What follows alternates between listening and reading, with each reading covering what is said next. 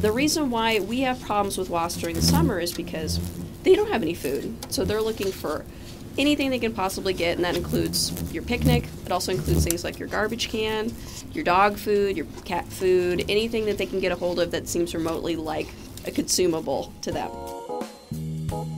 Welcome to Viewscapes, stories from Washington State Magazine, connecting you to Washington State University, the state, and the world. Hi, I'm Larry Clark, editor of the magazine. In this episode, we'll talk music with composer and musician Greg Yasinitsky, take wing with wasp researcher Megan Asche, and enjoy a bowl of cherries with executive chef Jamie Callison.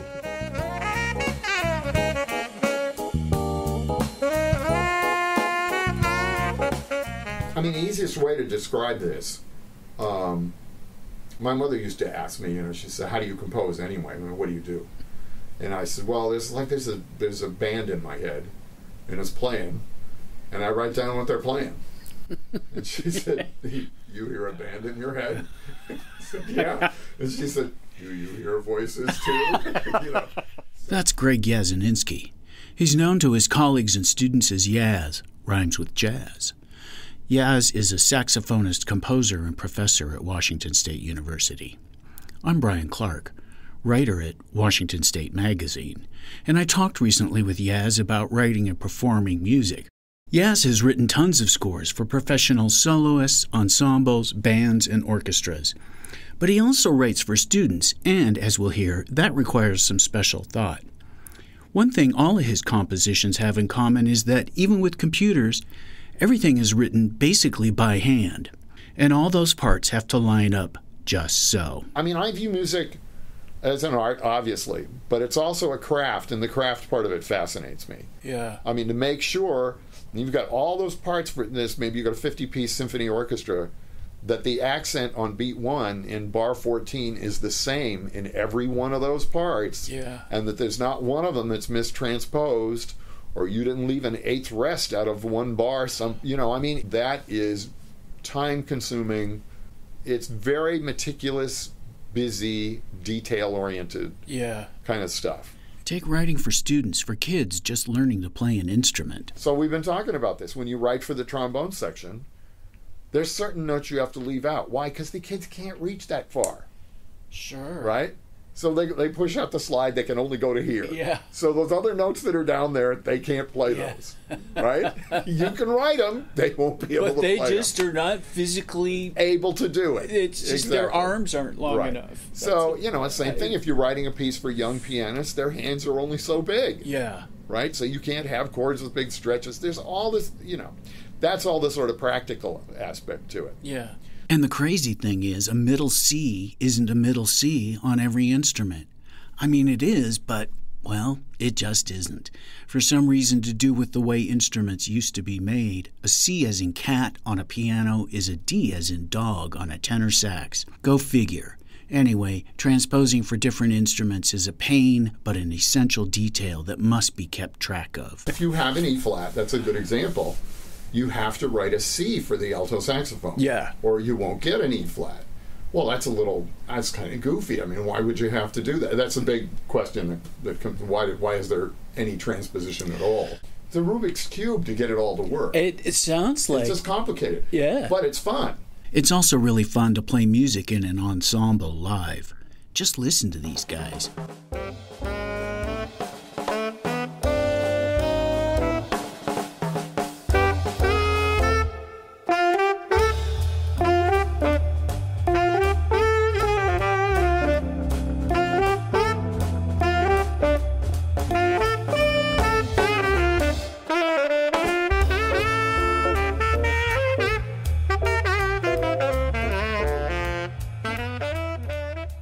They're having a blast. And I can totally relate to this because I've played music live, and boy, have I missed plenty of notes. There's an element of danger, I think, which is what makes listening to live music exciting. Yeah. When it gets above a certain point, no matter who the trumpet player is, no matter how famous they are, no matter how great they are, they're probably going to miss those notes sometimes. Yeah. Not, maybe that's the thing that separates them, that they rarely miss them. But on Yaz's instrument, the tenor sax, If I press this note and blow, I'm going to get a certain note. Or like on the piano, if I press that key down, I'm going to get that note. Mm-hmm. That's less certain for brass players, which makes it fun for them to play, makes it exciting for us to hear. Now here's Yaz in WSU's digital recording studio, overdubbing a solo for his newest album of big band jazz.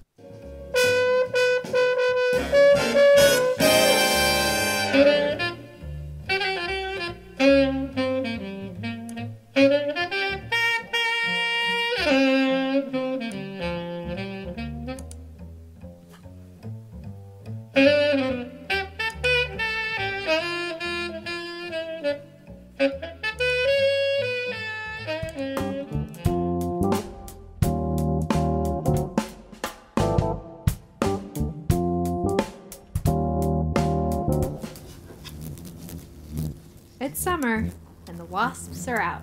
And that has us wondering, what's the difference between yellowjackets, hornets, and paper wasps? And what are they doing, crashing your barbecue? Yeah, that's a really good question. So here in eastern Washington, we have two species of paper wasp, and those are Polypsis dominula, the European paper wasp. I'm Rachel Weber, a writer at Washington State University. That's Megan Asche, a PhD student in entomology. We talked to her about the lives of wasps and her research to help humans and wasps live more harmoniously.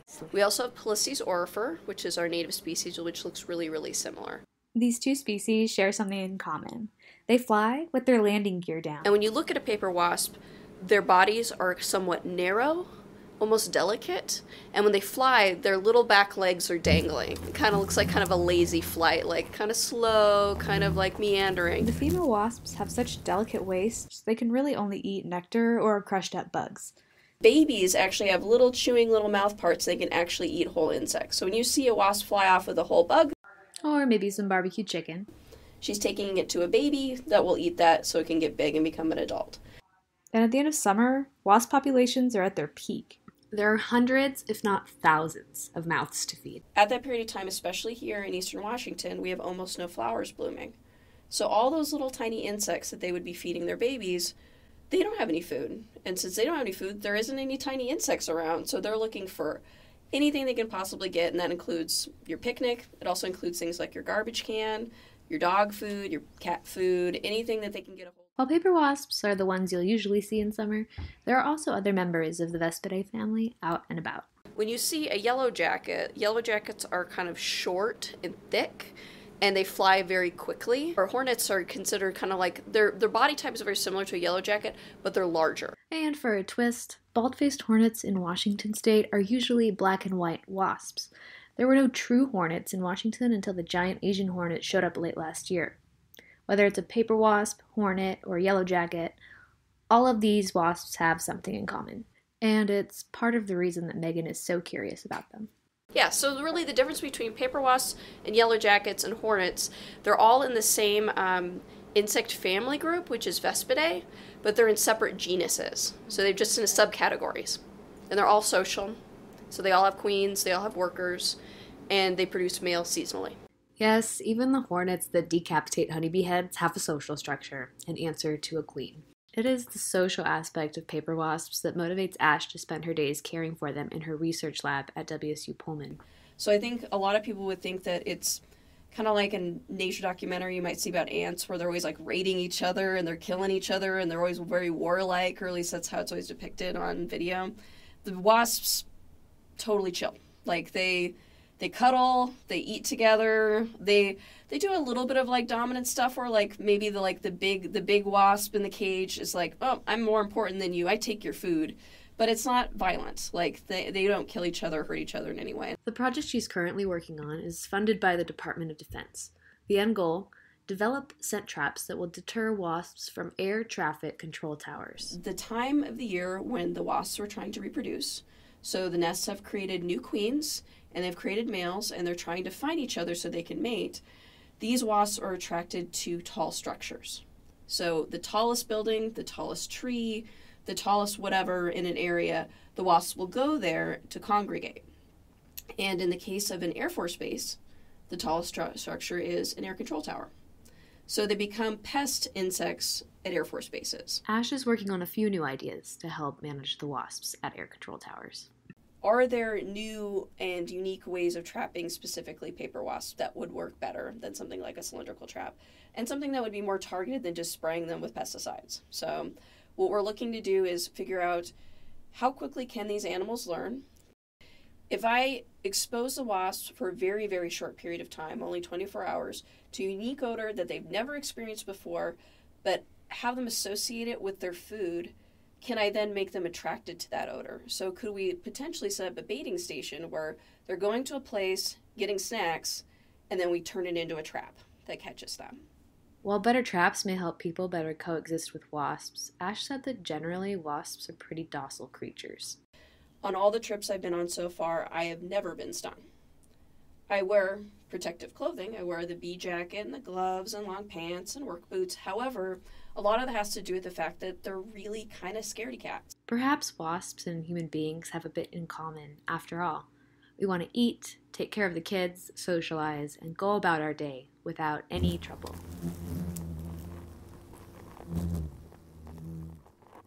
Oh, and the next time you run into a wasp and you aren't sure if it's Washington's most common paper wasp or a yellowjacket, just take a look at its antennae. Yellowjackets have black antennae, and the paper wasps have yellow antennae. That is, if you're fast enough to catch a glimpse before they take off. Megan Asche is also an avid insect photographer and editor of American Entomology's publication, Through the Loop. You can get a closer look at some of her work at magazine.wsu.edu. Rainier cherries are named for Mount Rainier, and one could make the case that both are splendid symbols of the state of Washington. Rainier cherries are particularly special to WSU. They were developed at the university's research station in Prosser in 1952. A USDA breeder had been looking to create a new Bing variety that would help extend the cherry season. He crossbred Bings with Van cherries that carried a recessive gene. The result was yellow-hued fruit with a pink to red blush. The appeal of those contrasting colors is just one of the reasons people pay a premium for Rainier cherries. I'm Adriana Janovich, Associate Editor at Washington State Magazine, and I'm here with Jamie Callison, Executive Chef at the Washington State University School of Hospitality Business Management. Jamie, how would you describe their flavor and their texture? I think the Rainier cherry is unique because it has a it's sweet, but it's not overly sweet. The sweetness isn't overpowering, and I like that about the cherry. Where you get in some of the Bing cherries, and it's kind of a punch in the face, which I love Bing cherries. So I really like it. And I like using it with multiple different other cherries too, because it kind of balances them out. So I've read the best way to enjoy them is raw. Does it matter to you if they are raw or cooked? It does. So the Rainier cherry changes color pretty dramatically when you cook it, and also when you freeze it too. So we love to buy cherries and freeze them so we can use them all year round and use local cherries. And the Rainiers have a tendency to turn brown. So sometimes we will cook some in a sauce. It kind of gives you get the Rainier flavor, and then we'll strain out that sauce. But that sauce is usually also cooked with Bing cherries and pie cherries, a combination. Because the Rainier cherries by themselves in the sauce, the color, or anytime you cook them, they kind of get an off brown color.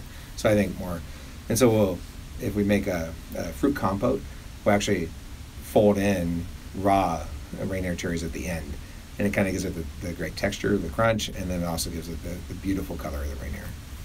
Besides the compote, how else do you like to prepare them or serve them? Well, I love like a fresh cherry salad for like duck is really good. You get a little acidity in there too. So game is really good. I've done that with venison. Do like a cherry compote with venison is absolutely amazing. Pork would be really good too. And you can use a little Madeira or something in there, or even pork would be really good to make a nice. So it could be a sauce for some sort of protein that has a lot of any kind of gamey protein would be really good. I don't know, lamb I probably wouldn't use it for. There's just something about the texture and the flavor of lamb I don't think would go well. But game and pork, and it'd be really nice as a compote on there. But again, just a fresh salad, it could be, you can put them in a mixed green salad too, would be really good. with some almonds, or of course hazelnuts from the Pacific Northwest. So there's a lot of different ways to use them. What greens would you use in a salad like that? I was thinking spinach, but maybe something Spinach else. would be good. Maybe even like arugula that wasn't overly harsh would be really good. And maybe a combination of spinach and arugula. I like using arugula a lot of times. Of course, I love arugula. I absolutely love it. But a lot of times it's really it's almost too peppery. So using that with mixed greens and other lettuces kind of combined, especially right now, go to the farmer's market. And, this time of year, go to the farmer's market, and there's so many different kind of greens. If you can do a blend of all these local greens together, it's amazing. That was Adriana Janovich and Chef Jamie Callison talking about the glories of Rainier cherries here on Viewscapes, a monthly podcast from Washington State Magazine. Our theme music was written by Greg Yasinitsky.